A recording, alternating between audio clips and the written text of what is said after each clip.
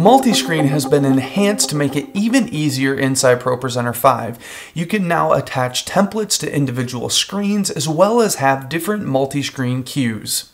We're going to go to ProPresenter and we're going to go to Preferences, and under Modules you'll see that we have all of the modules that are available and we can demo them at any time.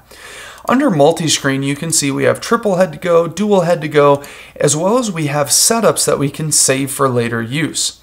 So under here you can see I have a non-tiled setup that has the image and video not tiling. It's going to be on each screen. We have a tiled setup where it's going to tile across to each screen. And then we also have a video on the side setup. And what this setup has is my live video on my outside screens, and my center screen is getting my video and image. I've also added a lower thirds text template for my outside screens, and my center screen is using my normal full screen template.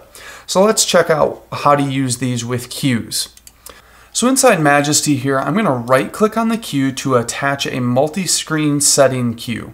And I'm going to set this to video on the sides. But then I want the chorus to be different, so I can easily go there and change this to a tiled video setting. Now just to check out what this looks like, we'll click on this, throw up our live cue as well, and you'll see me over here.